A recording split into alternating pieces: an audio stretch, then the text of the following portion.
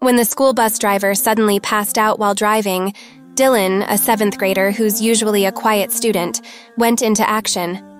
He first quickly noticed the driver was unconscious. Then he realized the incoming danger in this situation, so he took control of the bus.